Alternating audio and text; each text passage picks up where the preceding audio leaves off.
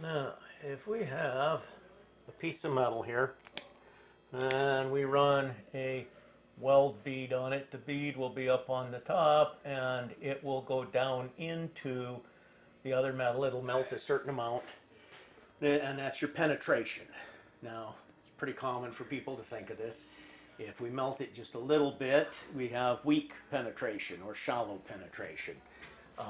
That's a matter of how much it mixes, and there's also the fact when it's shallow, not just a matter of the direct amount of mixing between the two metals, but that also indicates that your weld had a much higher temperature than the rest of your part when the weld was actually starting to cool, and so it will pull and shrink and cause more stress right at that point. So it's not just the fact that it's shallow.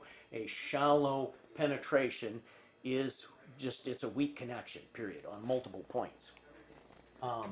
Now, to get a more of a penetration, of course, you could heat up your part is one of the things you can do. You turn up your amperage, you turn up your, use straight polarity if you're running stick. But that's not the main part of what I'm interested in discussing today. That's part of it, is your penetration. But the thing is, we get to ignoring and forgetting we have two pieces of plate that we're putting together. Plate and plate. And some people do this early on, but a little ways into it, you learn that this is bad. And so we have here, and we get some penetration, and we weld the two, but you don't get them fully welded, because it's only going to weld the two together the amount that you have penetration with just a straight butt weld. One of the things you will do to help that is you will gap them, and this is a common procedure, and sometimes you'll have a backup, sometimes not. So now, since you have more space between them, your weld's going to go down in there and you come closer to getting a full penetration weld. What is the common one you will do, and sometimes you'll double bevel them, and we'll just show this with a single bevel, and you bevel it. Now, when you're beveling it, you still have to concern yourself with penetration, because still, if this is just barely penetrated here, you still don't have the weld hooked. But you don't have to worry about the connection of any of this in here is all fill. So this is fill and this is penetration.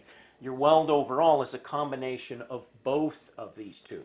If we were doing a double angle on the end here, we'd have it something like that, and then we'd have the other piece coming in like this, and depending, we might have a gap between them, we might have them touch and try to use enough penetration to fill in, and we would have a full penetration weld, hopefully, with deep enough penetration on these so that it still hooks. Now, I had a learning curve on that.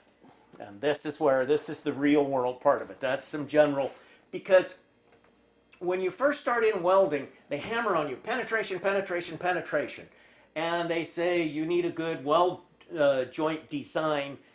Somehow it didn't totally click with me. So here is, and it may click with everybody other than me. Maybe I was the only dumb box of rocks that day. But I had an adapter I was making.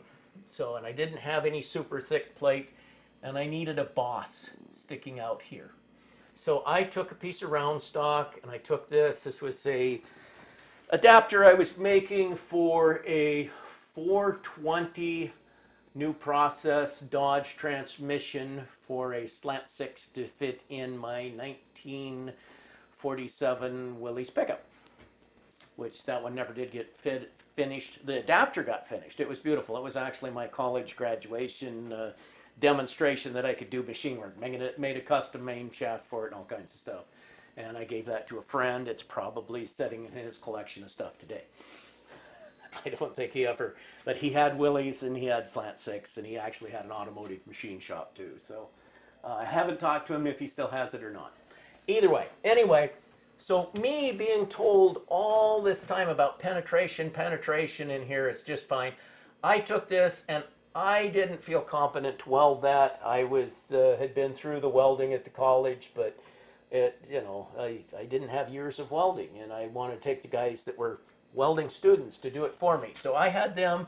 They went over and they ran a hot inner shield pass in here, 3 passes actually. They welded this in, you know.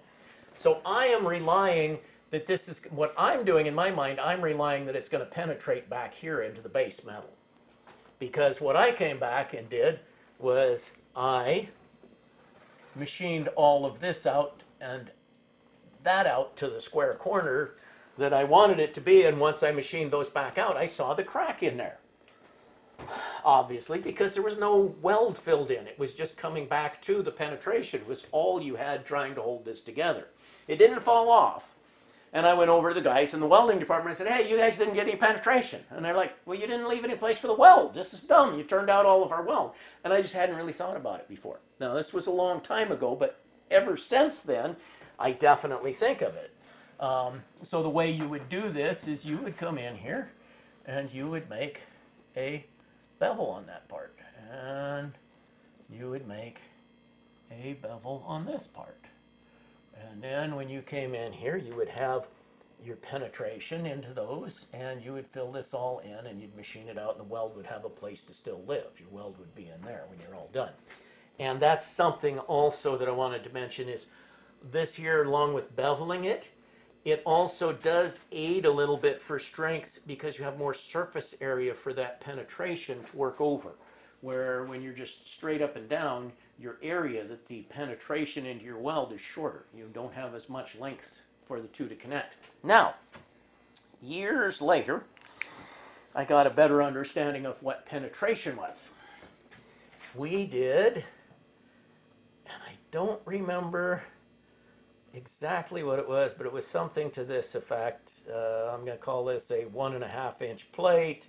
And we had another piece up here that was a saddle for a bending fixture, and it would look like that. And we ran, which on the side be like that, and the U plate like this. And we put bunches of beads in here. I did, actually. I put those in there. Bunches of beads with short arc. And short arc is normally good for thin metal all the way up to 1/4 inch thick. So I had pretty much 0 penetration, 2 big ass beads off the side. I put the piece that we were pressing in here, pushed this down, the little bit of difference in this caused it to spring a little bit. And I had 2 very pretty beads of material that boom, came flying off of both sides. That really brought it home what was penetration.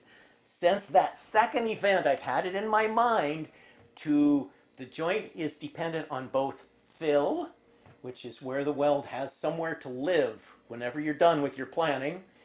And whether it's this plate here, a place you're going to machine out, there's fill and penetration. Both of those are part of your weld. You have to have both for it to stick together.